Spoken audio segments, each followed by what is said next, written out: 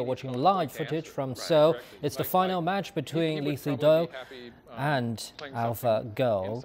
But we'd like to remind you that on the right corner bottom of your screen is live feed from the match between Lee Se-dol and AlphaGo, and the two guys who's talking about the process of the game and interpret each and every move are not the competitors in this game. And the final game of the best of 5 series began at 1 p.m. or about 0400 GMT in Seoul, capital of South Korea. Lee Se-dol is the Go world champion. He won the 4th game after 3 straight losses to AlphaGo. The computer program was developed by Google's London-based artificial intelligence subsidiary DeepMind.